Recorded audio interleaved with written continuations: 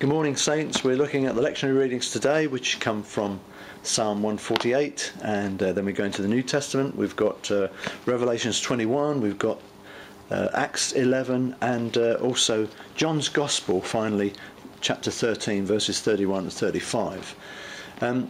Obviously, it starts off today with the Psalm 148, praising the Lord. Everything in the psalm is about praising. It's praising God's creation. It's praising everything about God and his creation in all aspects.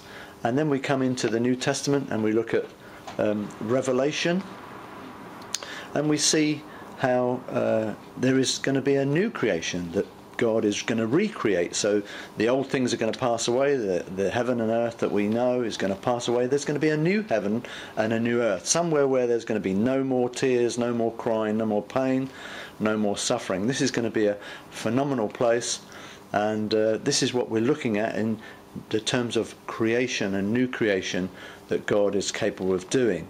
At the same time, we know that he creates and recreates in us too.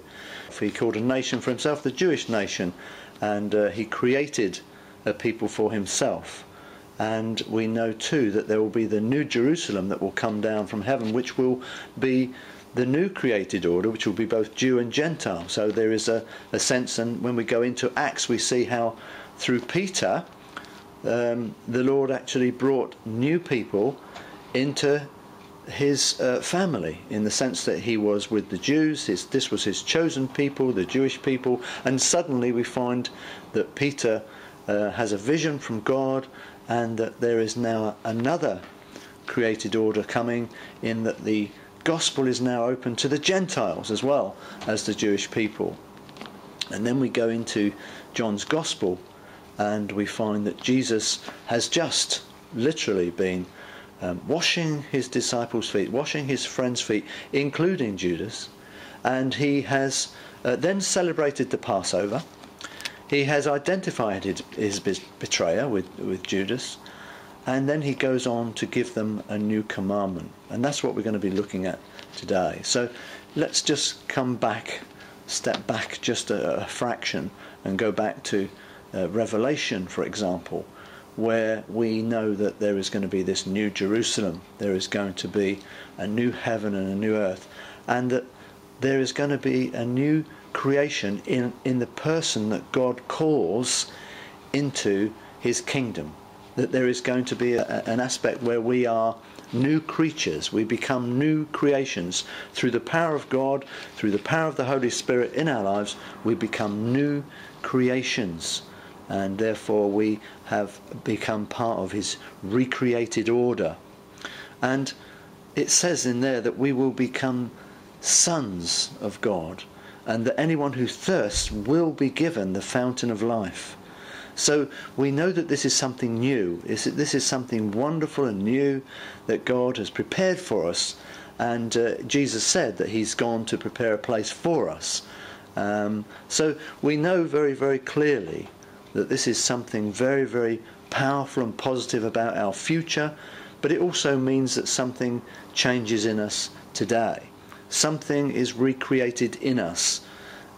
In normal terms, in worldly terms, we have no real love for other people, not really. We are very selfish, we are self-made, self-worth people, and what happens is that when God does a work in us and makes us a new creature, he says, if I can't wash you, then you have no part with me. And so he starts off by washing his disciples' feet. He shows them that he is a servant, that he has come in humility to serve mankind. And he gives us that as an example as how we should be with our brothers and sisters, that we should be servants, that we should be prepared to serve, even to the point where Jesus gave up his life for the church, in the same way that we have to be prepared to serve and give up our lives in service, to become bread broken for the people, to become Eucharist to the people. We become disciples of Jesus and followers of Jesus, and we carry on the example of Jesus. This is our future, this is our whole point and purpose of being alive is to serve God by serving people, by loving people. And so Jesus shows us that by washing the disciples' feet. And when they say, oh no, you don't wash my feet, you are much greater than I, he says, no, unless I can wash you, you have no part with me. And that's obviously something about the Eucharist is involved in that as well. In the blood, the shed blood of Christ is not just dealing with sin, but actually washing us so that we no longer want to follow the world, that we become part of the kingdom of God and want to follow God and want to do what's right. So we have a new heart, a new attitude, and therefore through that new creation, that new washing that we have, that cleanses us and makes us new, this is where we can then have a new attitude to each other. Last week we looked at the fact that the week before he was saying, do you love me? Well, now he's saying something else. Now he's saying, I want you to love your brothers and sisters. I want you to realize there is now a new commandment. And the new commandment is that I want you to love one another, just as I've loved you. And so that's the question today. That's what's really in front of us today is, do we really love one another? Do we really love one another the way God wants us to? Do we love one another in a humble way, in a spirit of humility, in a spirit of submission, in a spirit of service? Do we love one another so that we would want to serve one another?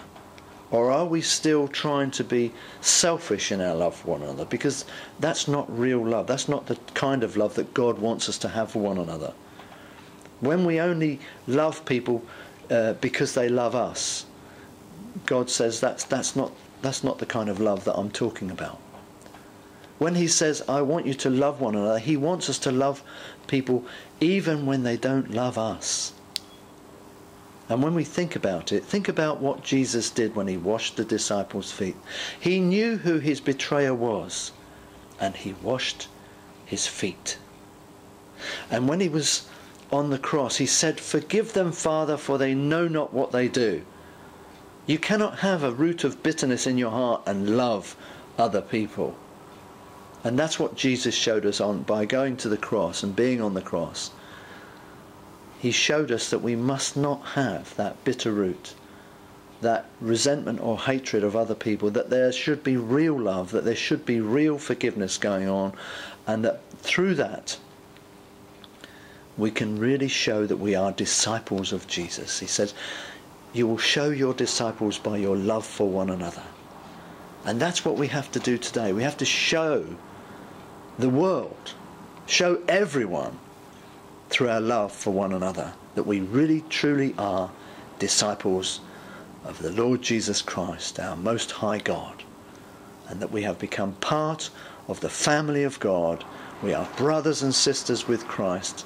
We are joint heirs with Christ, because Christ loved us so much and showed us how to love, taught us how to love, and showed us that we need to love in a new and different way. A new created order of love has been shown us and given us. That's what today is all about. It's all about creation and recreation and a new created order, new commands, new understanding of what God really is all about and what we should be about as Christian people. God bless you today. In Jesus' name, amen.